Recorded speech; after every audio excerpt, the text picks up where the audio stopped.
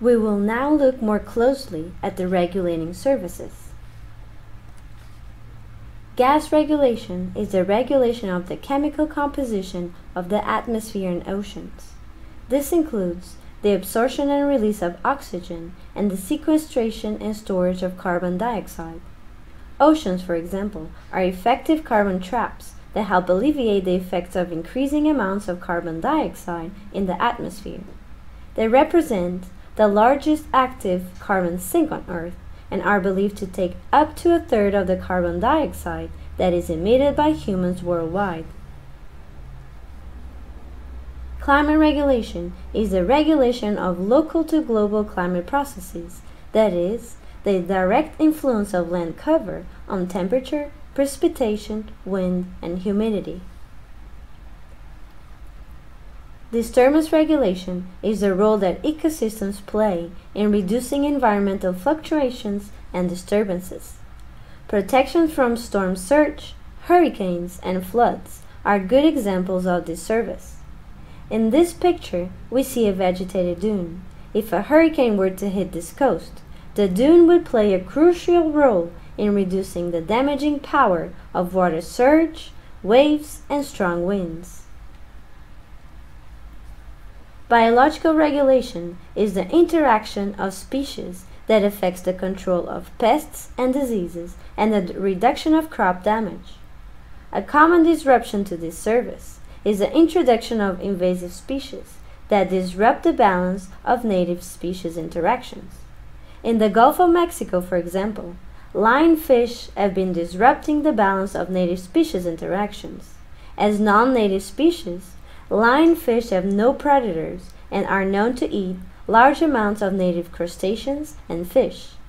Lionfish have been found to reduce average net juvenile fish recruitment by 79%.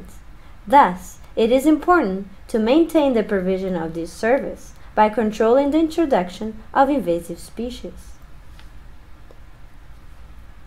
Water regulation is the flow of water across the planet's surface, including the variation of the drought-flood cycle and purification of water. Soil retention information and erosion control is the ecosystem's role in the formation, regeneration, and retention of soil, and in the reduction of erosion. This service includes the prevention of soil loss by wind and runoff. In these pictures, we see mangroves and oyster reefs, both very effective in reducing shoreline erosion by dissipating wave energy and stabilizing sediments. Waste regulation is the role of nature in the removal and breakdown of non-nutrient compounds and materials. For example, in these pictures we see marshes, which remove significant amount of pollutants from rain, rivers, terrestrial runoff, and groundwater. As illustrated in the diagram, as water travels through a marsh, it slows down due to the friction provided by marsh plants, allowing for sediments that are suspended in the water to be deposited on the marsh surface, facilitating pollutant uptake by the marsh and leading to cleaner water. Nutrient regulation is the role of nature in maintaining major nutrients within acceptable limits. Oysters, for example, filter large amounts of organic matter from the water column via the nitrification and the absorption of nutrients into their tissues and shells. This leads to a more balanced level of nutrients and improved water quality.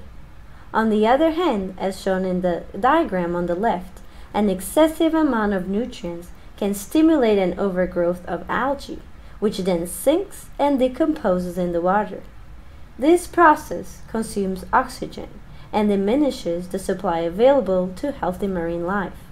This is commonly referred to as the dead zone, because most marine life either dies or leaves the area. Nutrient regulation is therefore crucial for healthy marine life.